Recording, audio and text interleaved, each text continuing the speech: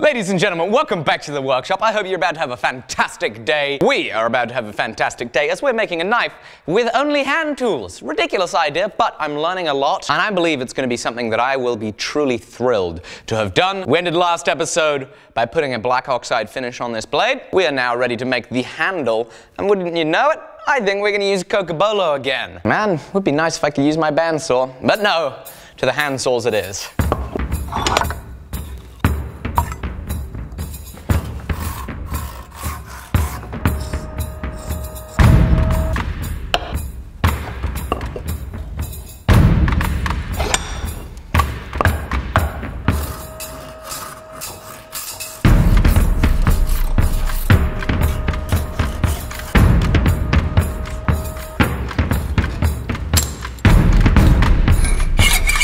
Ooh.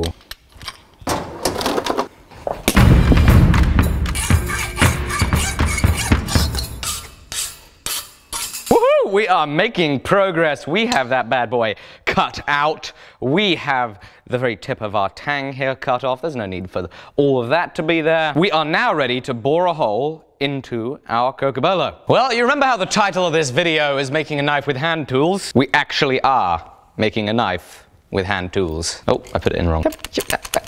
How does that fit? We actually are making a knife with hand tools. Right, so I think we're gonna start with a practice piece. That sounds pretty reasonable. We'll try and set it up a little bit how the other piece is. What I want to be able to do is do 2 holes so that we use the drill to get out the bulk of the material. So what I'm gonna do is I'm gonna make 2 marks. This is a 1/4 inch drill bit. I'm going to make marks that are 160 thou down from the ends, which will mean that we don't go over our side to side no matter what, but it does mean that our holes are going to be running into each other. So naturally that means that the tendency of the drill bit is going to be to wander into the other hole. It's been a while since I used one of these drills. In fact, I was probably like 10 the last time I used one of these. It's been a while. We'll see how it goes. Well, more pressure needed. Let's see if we can get it to cut.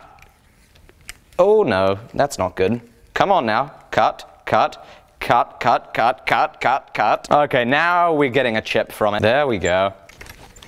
Okay, let's back it out. With these, you have to reverse it the whole way out because there's a little bit of like a lead thread here on the tip, which means you can't just pull it out. You have to reverse it, get past that, and then it's a little more easy to pull it out. So now we'll see if it's even possible to use this, drill 2 holes that intersect. If I can, come on. Yeah. So we'll start hole number 2. Hopefully keep it nice and level, keep it nice and neat, and we'll see if it's up. It is not possible to do that. No chance. No. Okay, let's try it again. Oh, maybe try a downwards angle.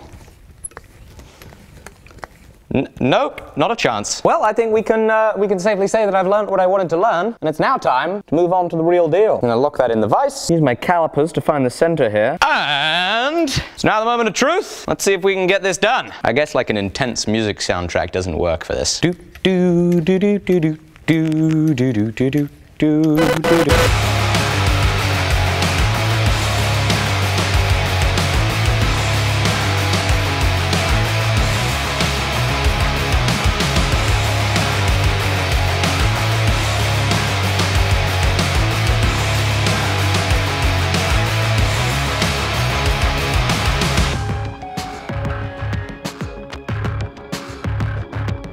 Right, round hole completed. Wasn't that montage pretty good? I think the intense music worked. I think it worked. We now have a rectangular peg that needs to go in a round hole.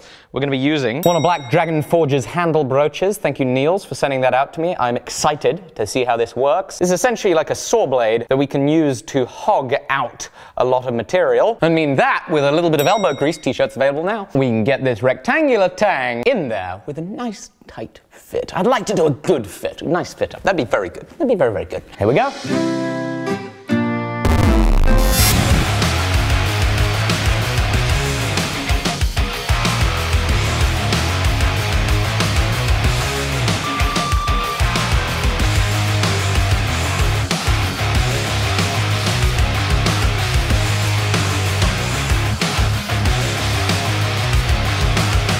Hey, guess what?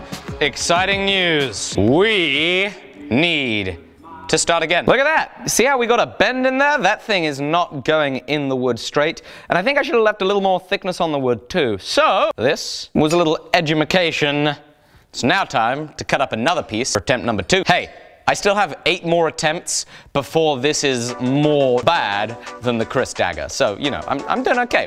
We've got another 8 attempts.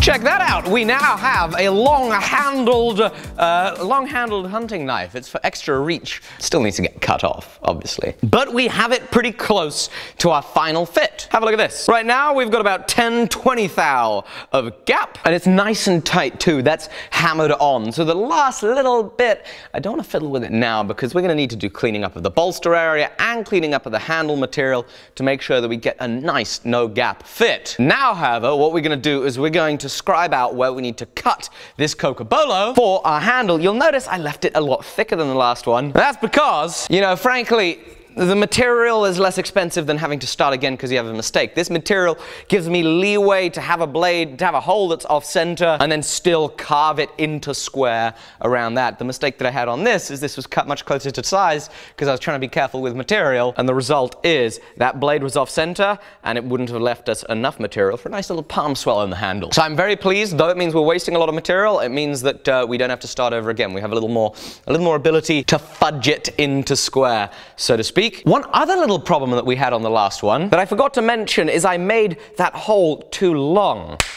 Now, if you ever think again about what an integral bolster is, there's a little flat spot right there, but it doesn't leave a lot of distance between our tang and the edge of the bolster, which means that if our hole is too long, as we bring that handle material down, we're going to end up with a potential for having a gap in there formed by the long hole. We've now got a good fit, and the good fitting hole is 13.2 millimeters wide. The poor fitting one is 15.27 millimeters wide. That's like 110 thou. That's a big difference, and with the bolster itself only being 19.7 millimeter wide, it would have only left like a mil or a mil and a half of wood either side. It wouldn't have been strong, and it could have ended up really messing up the overall fit and finish. So I'm very pleased that we started again. So now it's on to the next step. What I'm going to do is I'm going to work out where that sits. We're going to scribe across it. Oh, hang on a second. What is it that we're going to do? Right, I'm going to hammer this back on. We're going to take a fine point Sharpie. We're going to look down it. And I'm going to line up and see where the blade edge is. Make a little mark with the Sharpie. So we've got a little Sharpie line there. I'm now going to go around the bolster itself, just so we know where the bolster is. Got a mark in the top of the middle of the bolster. Then from there, I want to see if we can make a little bit of a mark of the straightness of the blade, where the blade sits in relation to the handle. I think I'm just going to have to sight this down. Follow the taper of the blade with a Sharpie from both sides. There we go. So you can see, indeed, it is slightly off straight. Is it slightly off straight? Yeah, it's off straight to the actual material itself, so we're going to have to account for that when we cut down. So with that, we'll make some scribe lines that we can work to with a saw. Oakley dokley. Now let's do some sawing.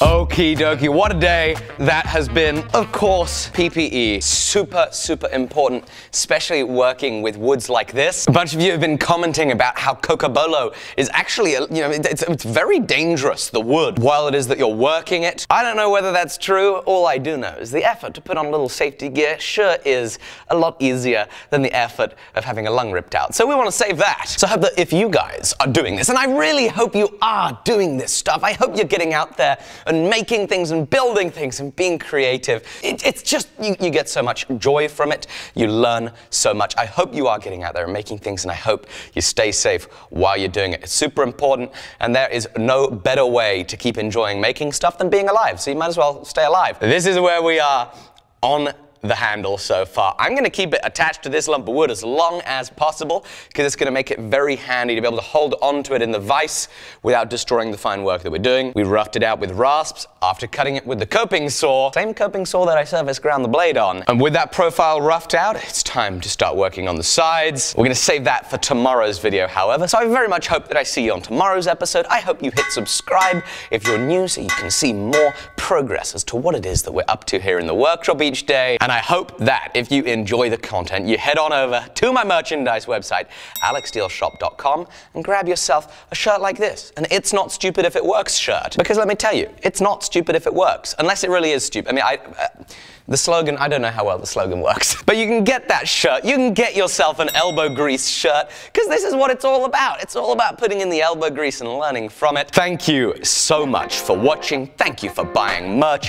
Thank you very much. I can't wait to see you tomorrow. Share this journey with you. It's been a pleasure. Bye-bye.